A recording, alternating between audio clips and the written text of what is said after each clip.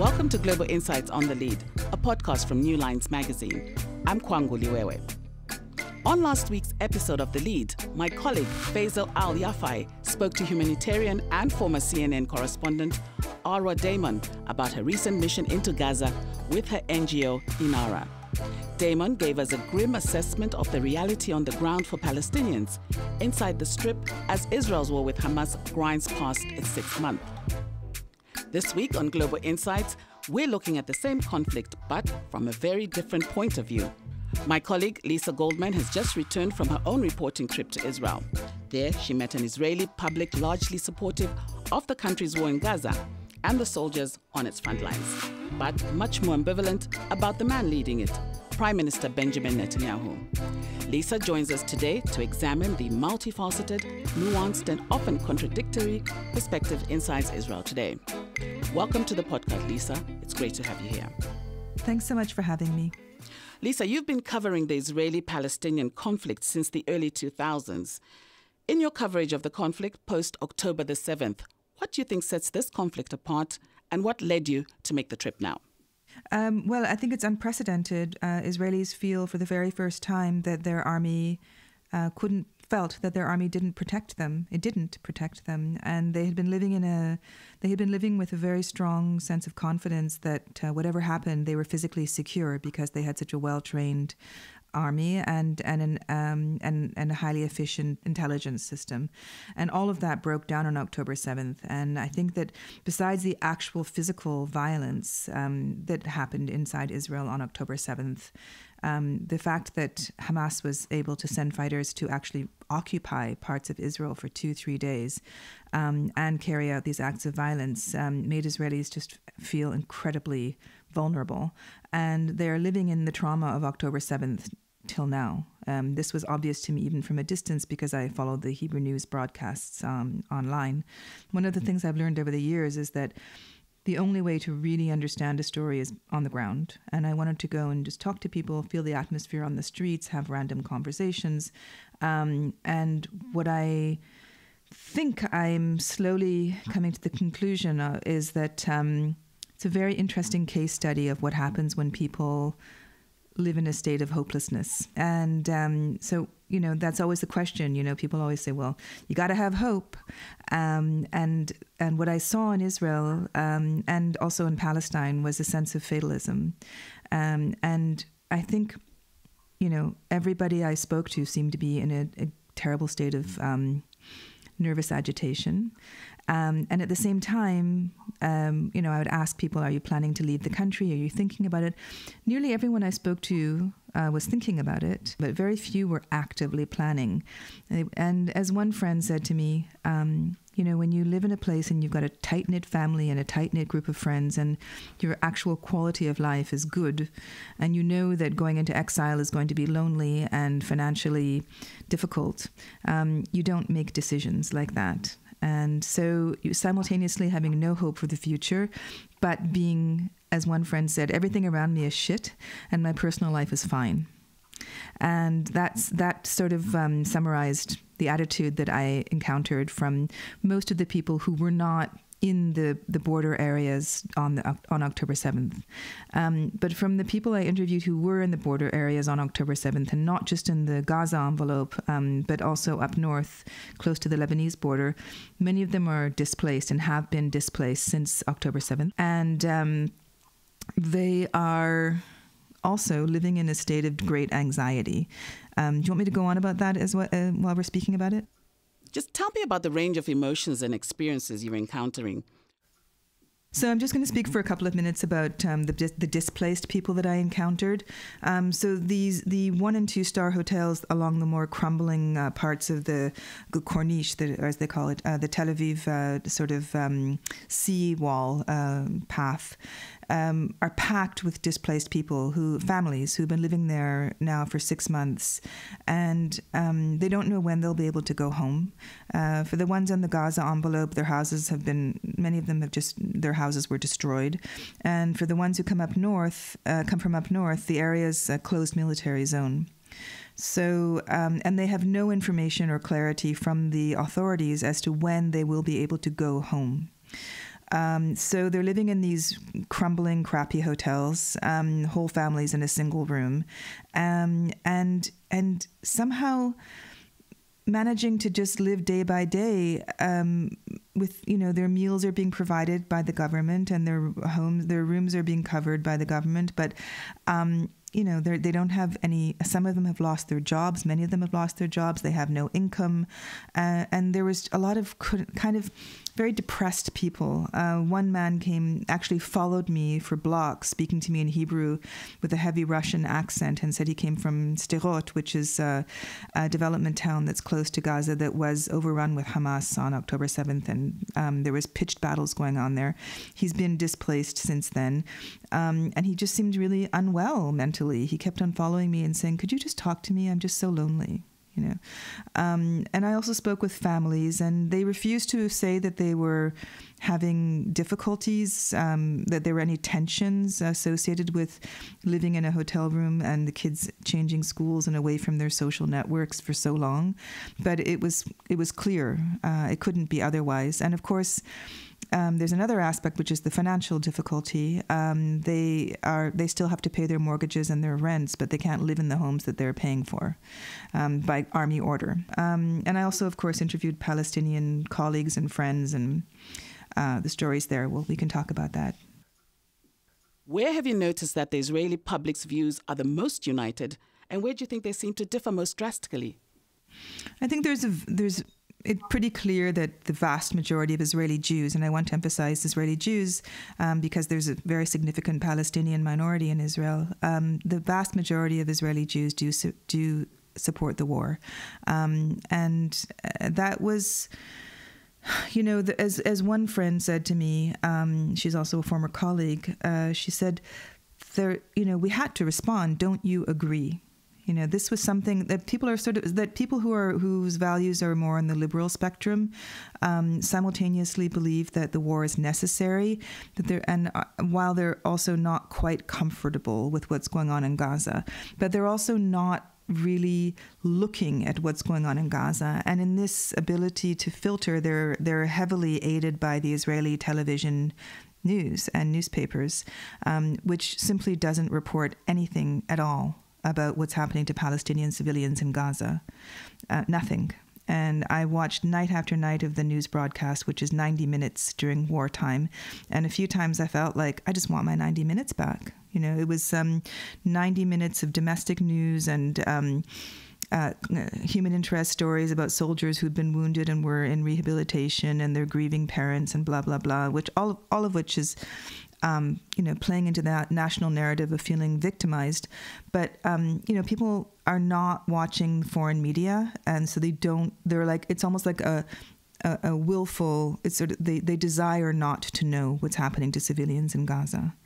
If one didn't speak Hebrew and were just to parachute in to report on the situation in Israel and walk around and randomly interview people, one might come to the conclusion that the country is in a highly militarized state with absolutely no compassion at all for Palestinians, and that these are therefore a people lacking in compassion. And I really struggled to have deeper conversations with people without pushing them too hard and making them feel defensive, and just sort of probe a bit, like, where do you get your news from? Do you know anything about what's going on in Gaza?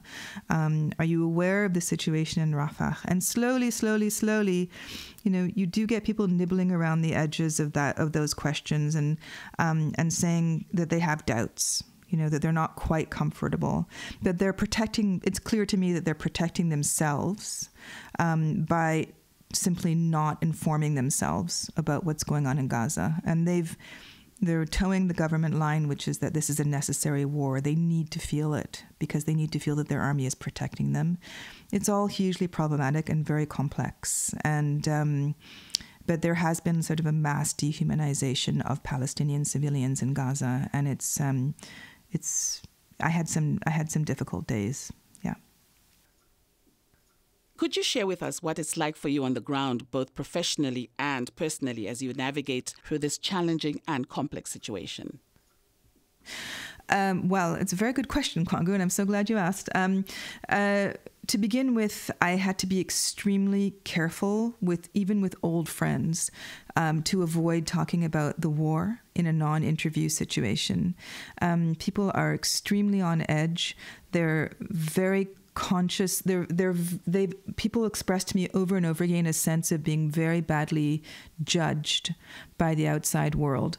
They feel very strongly that they are the victims, that the war is justified.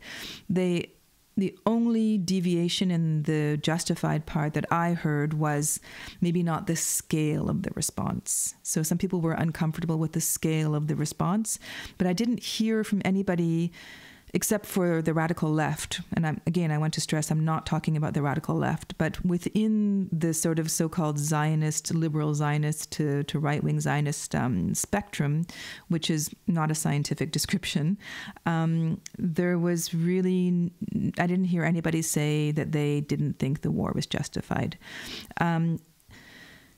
So what they said was, I've heard that some people are hungry in Gaza. And even on the Haaretz podcast, I heard one interview ask his guest on the podcast, so do you think that, is it true that there is starvation in Gaza or that there's famine in Gaza? And the interviewee said, well, there's hunger in Gaza. But I don't know if there's starvation. We're not sure. We're not sure if we have the data. And I thought to myself, my goodness, we have, the biggest NGOs in the world have data that show there is famine in Gaza. So there is this real fear of acknowledging that Israel might be doing bad things in Gaza, for lack of a better term at the moment. And I was super uncomfortable with that. I did visit some really close old friends, people I've known for 30, 40 years, with whom I have very, very different political opinions from them. And we simply don't talk about politics. I set the Chinese wall, and they've been very respectful of that. But they had some guests around the table who expressed opinions that, I have to say that when I was in Israel a year ago, if I'd heard those opinions, I just would have let my eyes glaze over and wait until they finished talking and then change the subject. And this time I felt really very uncomfortable, to the point where I felt a little bit sick, and I thought to myself, okay, don't make a scene, but find a reason to leave. So there were those encounters. There were also a couple of encounters with friends who are on the radical left, but whose chosen life partners don't necessarily share their opinions. And they described to me very painful, loud domestic arguments over the war, and another person who's a journalist on the radical left told me, and I'm not going to mention his name because this was a casual conversation, not an interview, but he told me that at the beginning of the war, he was so afraid of the mob that he had a couple of nights of wondering whether he should reinforce the door in his apartment. Because this happened, he wondered this because one left-wing journalist, who's a very rare creature, he's both radically left-wing, and he comes from Israel's ultra-Orthodox community, and he's a journalist. And during the first night after October 7th, his house, his apartment building, was surrounded by a mob that was shouting some pretty bloodthirsty slogans and threatening him. And the police had to actually spirit him out of his building and take him to a safe place with his family. And so my friend thought, God, what if they come for us? He had a toddler in the house and a newborn. He said he feels much better now, but he had some very scary weeks. So those were the kinds of conversations I navigated. And I also had to navigate those conversations with Palestinians. I went to Ramallah and visited some Palestinian friends there. And, the West Bank is very, very volatile right now. It cost me a fortune to hire a private driver to get me through the checkpoints by circumventing them on back roads. And people there are... One guy I know, I've known him for 20 years. He's a very experienced journalist, and I sat in his office and looked out at the view, and he pointed out that the settlement nearby was encroaching on his office in a way that I'd never seen before. And he also told me of an incident that happened a week earlier where he was in his car with a colleague going to report a story in Jericho. And he said that on the way they were suddenly surrounded by soldiers wearing face coverings who had their fingers on the triggers of their weapons and told him to get out of the car. And he's an unarmed civilian. He's a very gentle, soft-spoken guy.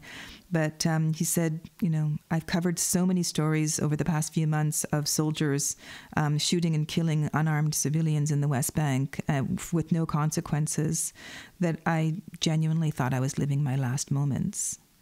And he said, I genuinely thought that was it. Goodbye. And he said, when they let me go, I said, thank you for not killing me. So for me, as an Israeli-Canadian person with a ton of freedom of movement and the knowledge that I'm only visiting, and that while I can visit my friend in his office in Ramallah, I cannot invite him to Tel Aviv, and I cannot invite him to have coffee with me in Tel Aviv. I had to be extra I was extra careful, not to say too much, just to listen to people, whether I agreed with them, whether I felt shame or whether I felt compassion or whether I felt a sort of a loathing for their opinions. I found that my only sort of coping mechanism, both professionally and personally, was to say as little as possible and to listen and try very, very hard not to judge or dehumanize people. And that is more difficult in this kind of situation than I can possibly describe. So does your identity in any way influence the stories you choose to tell and the way you tell them? Yes, it does, but in very complex ways. So a lot of people from the sort of center-right point of view on the Israeli spectrum kept on saying to me, tell our story, be fair, make sure that people understand our point of view. And many times I wanted to say to them, I do understand your point of view, but I disagree with it. I want you to be more aware of the Palestinian perspective. I want you to be more compassionate about them. But I also was intensely aware that if I were to say those words, the interview would be over. So I couldn't, and I didn't. I do feel compassion for people who have gone from feeling very, very secure to feeling very insecure. But I also feel that a lot of these people who just live nice liberal lives in Tel Aviv and genuinely feel like they've never hurt anyone also were extremely complicit and are unwilling to admit or acknowledge that everything we know about Gaza and the long closure and the siege and the situation in the West Bank, all of this information is in the public domain. So if someone says, I didn't know or I wasn't aware that soldiers in the West Bank, burst into the homes of Palestinian civilians who have done nothing in the middle of the night and take people away for interrogation, and that's a regular nightly occurrence. And we know that. I know that. I've witnessed it on many occasions. And of course, Israel has, it's a conscription army. So any soldier who served in a combat unit knows this. So to say that for someone to say that I didn't know that, that's willful ignorance, and I have a really hard time with that.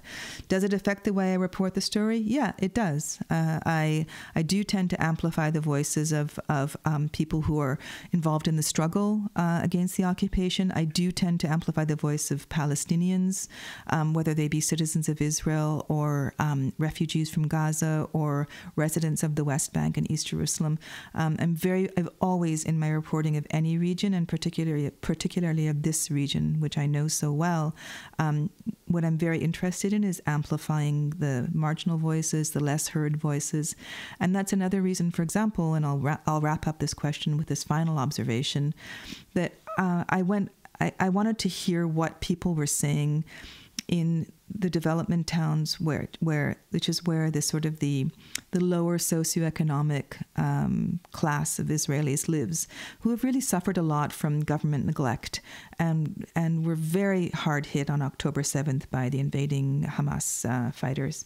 And I wanted to hear how they felt and what their lives were like. And when I got there, and I spoke to one woman just randomly on the street who was sitting next to the bus stop where a bunch of old people were shot to death on that day, on October 7th. And she said she'd had a full nervous breakdown and just was released from the hospital 3 days earlier. And she was just sitting there quietly next to the memorial candles on the bus stop, next to the open door of the bomb shelter, which is always open, and said, what can I do? This is my home. So. You were in Israel just last week when Iran launched an unprecedented drone and missile attack at Israel. The eyes of the world settled on Israel as they waited for a response, which we're now possibly seeing unfold at the time of this recording. What was the experience like for you on the ground? So that experience on the ground for me was astonishing. I was sitting in an apartment in Tel Aviv, and I was getting... My phone was heating up with all of the messages I was getting from friends and family abroad. They were panicking. Can I run to the airport? Can I get the first flight out? What's happening? Is there a bomb shelter nearby? And I said, there is a bomb shelter right outside my door, and the door is propped open. But nobody went to the bomb shelter, and the hysteria coming at me was because of the way the story was being reported abroad. So in Israel, there was no hysteria. People were not screaming on the streets. The restaurants and cafes stayed open. And there was a sense of sort of dark humor. I did hear military planes flying over my building, but the messages I was getting from my sister and from friends abroad was, run to the airport. And I said, I might consider doing that if the airport were open, but the airspace has closed, and there's no way to leave right now. I said, but I'm genuinely not worried. And apparently the television news in the States and in Canada, where I live now, the Chiron had big letters that said, Israel under attack.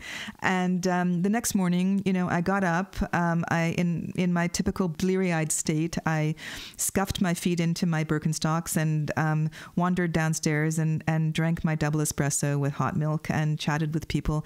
And nobody actually talked about the previous night. And I went up to Jerusalem that day, visited an old friend, and did a couple of interviews with Palestinians in the old city. Nobody talked about the rocket attack. Nobody. And then with one friend, I said, isn't it strange that no one's talking about it? I mean, I said, I slept right through it in Tel Aviv. And she said, my kids were up all night long screaming. She said, I've been through 4 wars and I never heard such loud booms. The booms were from the rockets being intercepted by the Iron Dome above the city. And then just after I made that sort of flippant comment, which I really regret, by the way, the person the civil society activist that I'd scheduled a meeting with in Sderot texted me and said, please don't come tomorrow because my kids were up all night screaming from the booms and they're still traumatized from October 7th, and I just don't have the energy. And then I realized that not having children and not living there did provide me with a sort of emotional, a well of emotional stability and health that many of the people around me simply don't have right now. And I did go to Sderot. I just didn't bother that poor guy. But I did understand that I'd been a little bit too sanguine. Speaking about being on the ground, what's the atmosphere like on the streets of Tel Aviv? Has the city come to a standstill? The city of Tel Aviv has not even remotely come to a standstill. The cafes were packed. Every single restaurant I went to had a 2-hour limit on the seating. They had no problem coming up to me and as I was sitting with my friends enjoying postprandial drinks and saying we had to leave because the next seating had already arrived and the table was needed. Bars were packed. Clubs were packed. Shops, boutiques, everyone is well dressed. Everyone looks very prosperous. The sun is shining. The beaches are full. The bike lanes are full. People are scooting around on those horrible stand-up scooters that make me feel like I'm under assault from behind all the time. And if you didn't know that there was a war going on, you wouldn't know. Just by landing in Tel Aviv and looking around, you would never guess. Except for maybe the posters of all the captives that are everywhere. How do these contrasting elements shape your understanding of the situation? And what insights have you gained from witnessing this complex reality firsthand? I'm still thinking about that. It's only been a couple of days since I left, and I have something like 50,000 words of notes that I took while I was in Israel and Palestine. I think that there's a lot to be said about, as I mentioned earlier, this living experiment of people who are simultaneously living quite nice lives materially and in terms of their family lives, and also feeling completely hopeless about the future. I think there's a lot to be said about the very heavy militarization of Israeli society that we're seeing right now, and also the normalization of extremely abnormal situations which human beings tend to use as a coping mechanism, very evident in Israel. There's also there were demonstrations every single night in Tel Aviv, every single night. People were screaming for elections. They were screaming for the release of the captives. They were screaming for a negotiated deal to release the captives. The families of the captives in Gaza are beyond desperate. I mean, I saw this desperate cadence as they screamed into the microphones at these demonstrations, just begging and demanding of the government to make a deal, whatever it cost, get their families, get their relatives out of Gaza. To see all these things juxtaposed in this small country of so many subcultures and so many strong opinions and so many guns, I have a lot to think about in terms of how humans normalize the abnormal, how they live without hope, and how easily people can ignore extreme cruelty and violence that's being perpetrated by their own army, and the lengths to which people will go to, for lack of a better term at the moment, say, la, la, la, I can't hear you. That for me was extremely difficult. I'm still processing it. And I want to find a way to explain that, if I can, without dehumanizing anybody on any side. This week's episode was produced by Finbar Anderson and hosted by me, Kwangu Liwewe. For a deeper understanding of global news and current affairs, subscribe to The Lead on your favorite podcast app, where you'll find global insights the very last Friday of every month. If you enjoyed this week's episode, please rate us and leave a review. It really helps us to grow our audience. Thank you for joining us.